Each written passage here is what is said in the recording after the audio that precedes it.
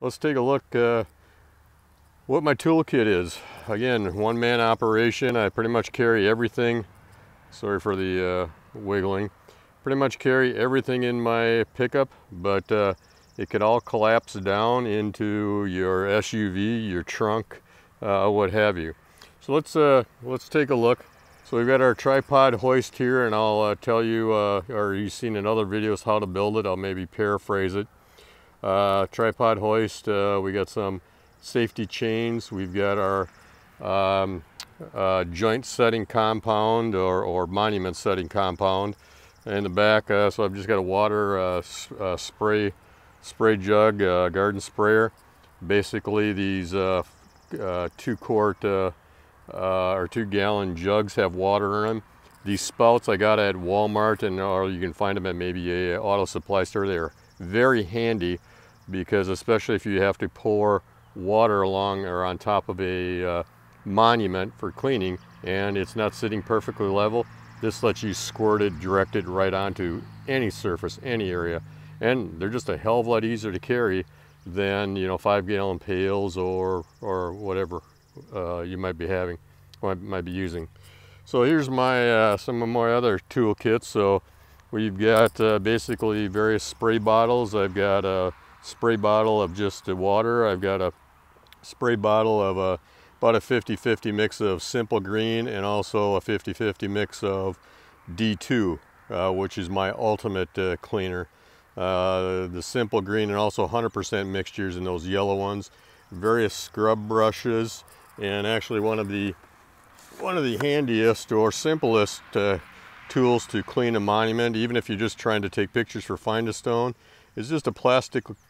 These are key cards from hotel rooms, or the first time I needed something like that, I pulled out my least used card out of my pocket, my AAA card.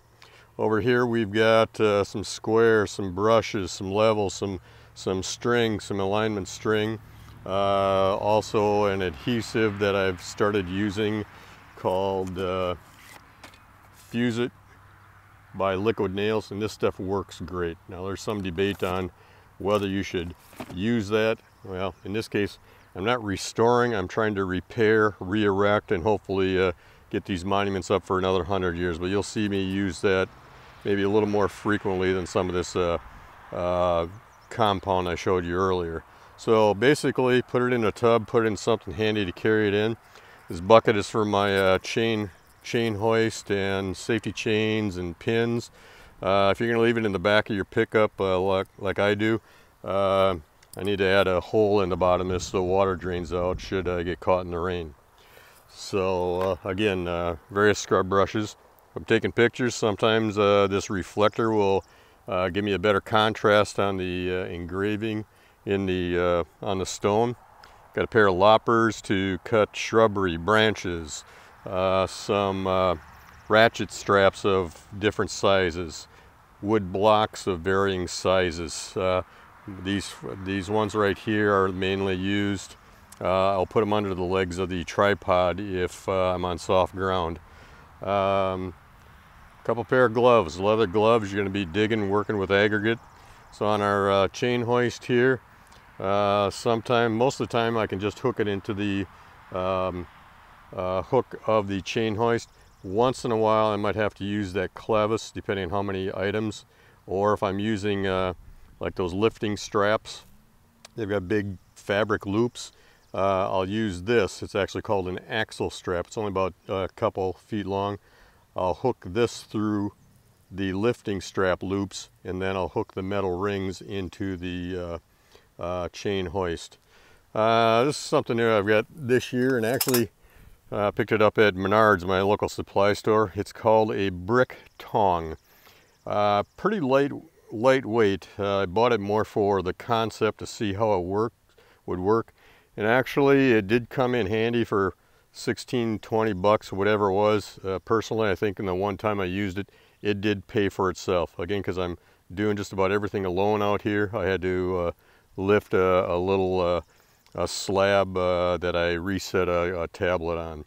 Pry bars, crowbars, call them what you will. I've got a heavier one and a lighter one. And you notice I've got pieces of radiator hose, and basically that is to protect the monument should I happen to be pressing against it, or just for safety to keep from scratching and marring. Got a few different, couple different shovels, and a spade, a tamping tool. I think that's about a 10-pounder. And just a tip, I kind of, last time I was out here pounding this, don't force it down with your hand. Let the tool do the work. Throw it down and kind of release it, and let the weight of the tool, so it's a hell of a lot easier on your wrists and elbows and all your joints. Another pry bar from the farm. One of the most important things too is safety and protection. So sun protection as well as sunscreen.